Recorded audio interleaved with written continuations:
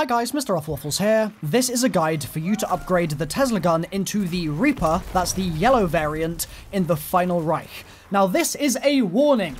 This thing is so annoying right now, or at least it is at launch. It might get patched to become easier, and if that's the case, then you're probably going to be sitting here, scratching your head, wondering what the hell is wrong with me, why am I complaining? But trust me, right now this thing is such a nuisance.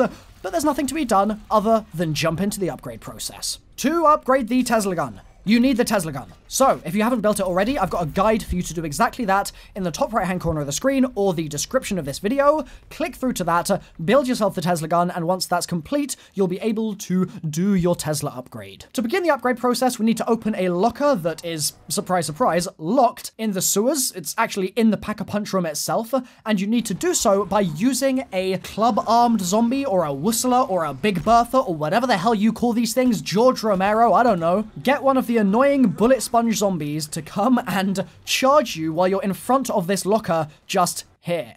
You can afford to take a hit from it. Don't take any more damage from any other zombies if you can possibly help it, because then you will lose armor. But one swipe from this thing will not take any armor off you. It will just red health you, and it will also slam in the exact right position you need to open the locker itself. Inside, you'll find a battery, and that battery can be placed in the nearby battery holder just by the trap switch in the entrance to this room.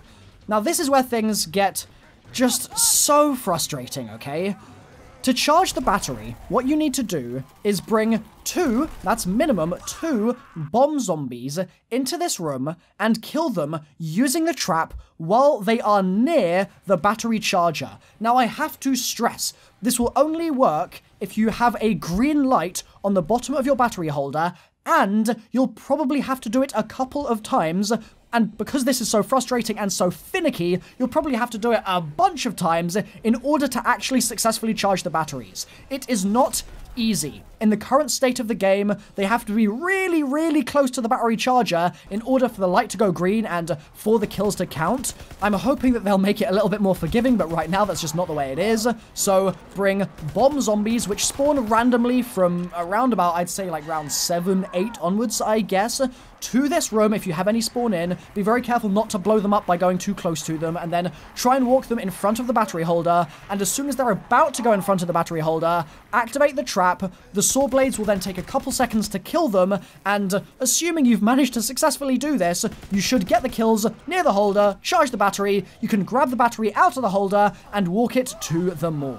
Now then, I gotta note that before you go any further, you need to have completed the lightning rod defense process in the casual fireworks Easter egg quest.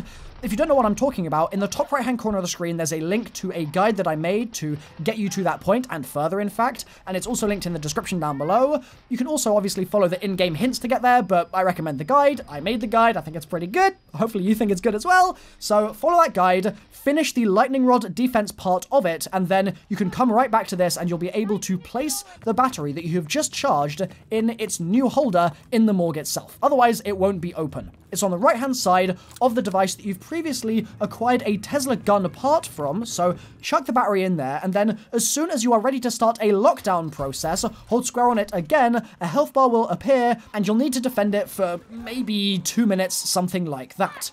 To do this, I really recommend you pack a punch. There's a guide for that on my channel, top right-hand corner of the screen, description as well, they're linked right there.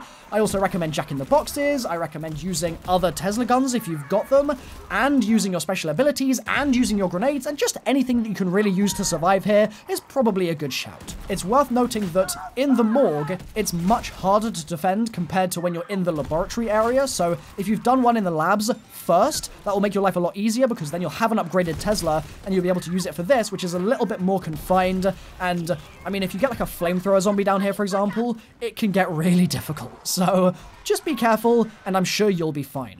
Once you complete it, the health bar will disappear, assuming it didn't die, in which case I guess the health bar will also disappear and you'll have to try this again, but once you're done, health bar will go, and after about 30 seconds, a new Tesla part will pop out of the machine that previously gave you a Tesla part as well for your original Tesla gun, and so you can bring it up the stairs, into the command room, up the stairs again, to the Tesla build station. Voila!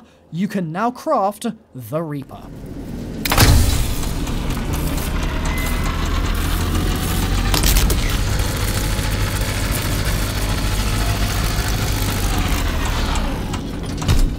hopefully this no-nonsense guide has been useful for you guys. If it has been, then please drop a like on the video. That would be much appreciated. And feel free to check out my other upgrade guides on my channel, once again linked on the screen or in the description down below.